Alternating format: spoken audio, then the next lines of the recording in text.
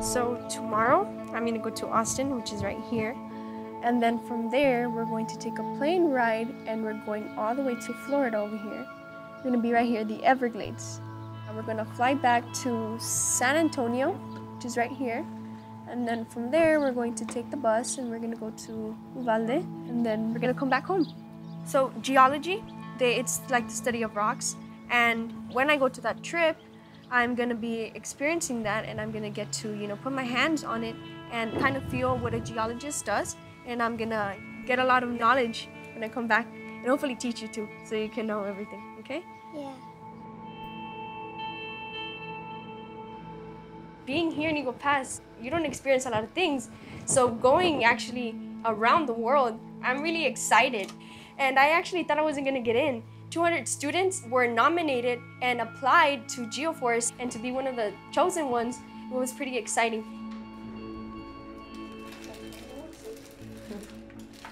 I was thinking I was something right here in Texas, but now that they told me that it was in Florida, I got nervous, and more because she's gonna get on the plane. Since she started kinder, she always makes honor rolls. She always strives to do her best, and we're very proud of her. And she has wings. She can fly.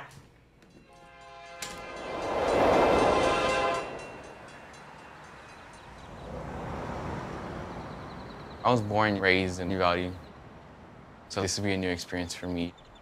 My goal is for a career in chemical engineering, but now that I have this opportunity to go to Florida, I might have a new feeling towards my career path, that I could be a geologist or a geoscientist. He is very blessed to be accepted in this. I think he would love Geo-Force because I feel that it's something that's gonna help him grow up and realize that there's a big old world out there than just here.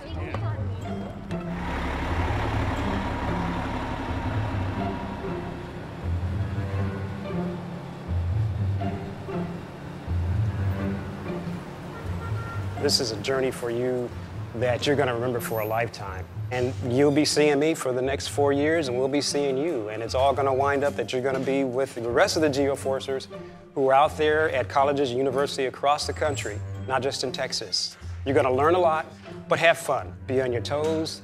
We're really proud of you. Congratulations.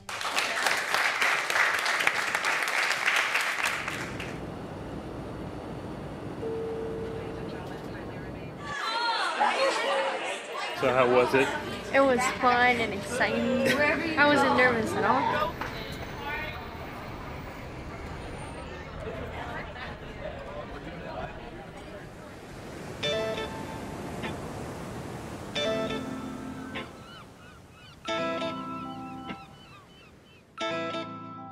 It's such a huge transition going from the comforts of your small town or your small middle school to this big wide world. I can tell people have been doing their reading. I can tell people are studying. I'm going to come down and start asking you questions. These barrier islands change a lot, right? If they had a really nice, solid limestone bedrock, do you think they'd change quite as much? No, they would have a rocky bedrock. But in this case, if you mostly have sand, then sand can move and change.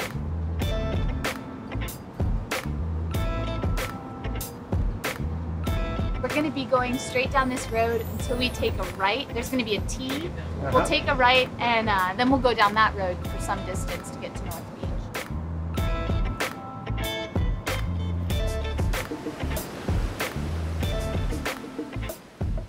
Let's get off the bus and get that sunscreen on. Over the course of the first week, even in GeoForce, they're asked to behave as college students in many ways. They learn how to study, they push themselves, and they gain that independendence. Yeah, put your stuff down and let's see what we dig into. Yeah, right here.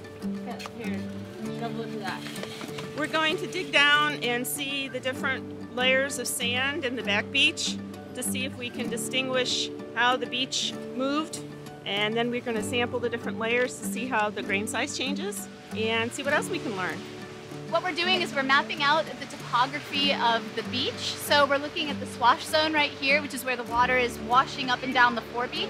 We're going to then map how the elevation changes from the water up to the berm, the back beach, and then through the dunes. We want to make sure that this line is super tight. So we want to keep it as tight as possible. You guys are also going to make sure that these bubbles are all in those little black lines. So you guys are basically going to leapfrog up the beach, all right? And we're going to keep getting those measurements. Melissa, you're doing awesome. Thank you very much for being willing to get your feet wet. A typical day is just not typical. It's just jam-packed full of information. They're going to take us to so many beach stops. The kids will learn how to do beach profiling where they actually understand the erosion process and how dunes are built and what's the difference and the measurement of the landscape. Which way did the orange go? Did it come directly towards shore in a straight line? This environment is always going to be changing. The sand is going to be moving. What's happening in the wave is that the energy's going through the water. So the water, all it's doing is moving up and down. Longshore drift is another exercise we do so that they can understand the tides. We'll do some shell collecting. We're going to be taking samples of beach sand, and being out in the field, you'd be surprised how well these ninth graders are understanding college concepts. They're responsible for their group doing well too, for their own success, and so that's a really good skill to learn is collaboration and teamwork. You never have to tell them to study because they're already in the good habit of it, and every day is a new stop, every day is a new learning experience, and they always take something away from it at the end of the day.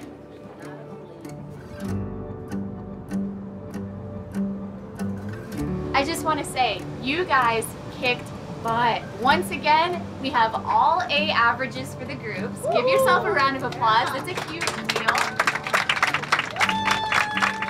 The process is just amazing to see things and the gears start turning and clicking.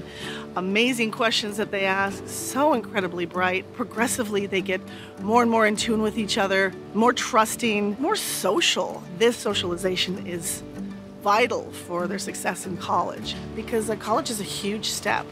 And from a small town, it can be very scary. And I think we've conquered that battle, and I think we're preparing them.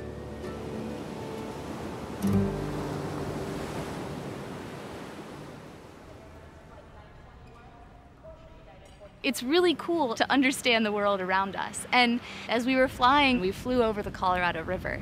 And I had many, many students say, I saw the cut bank and the point bar. Oh, I was able to see a big meander. They're already making those observations. That feeling of empowerment and of knowing what's going on around you sticks around.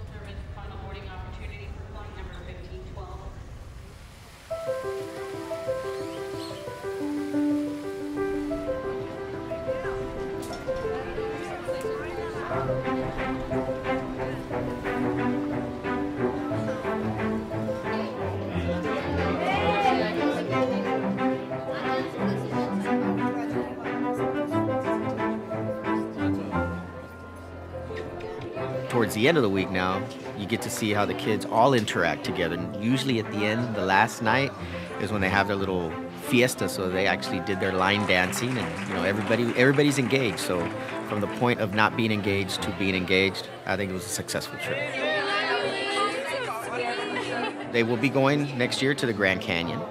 The following year, they will be going to Oregon to study volcanoes, and their last year, they will study the Appalachians in Washington, D.C.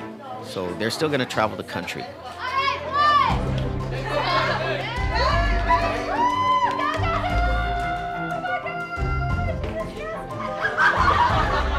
As young people, experiences shape us and our future. And I asked last night how many want to be geologists, and a lot of hands went up, so I was really happy to see that.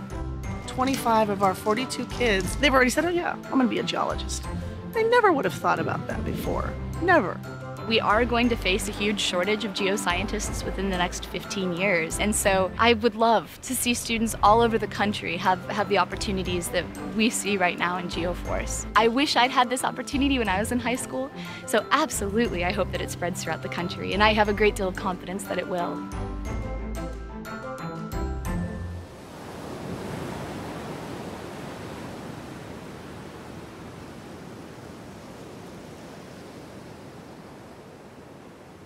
So now that the trip ended, I did change my mind about what I want to become.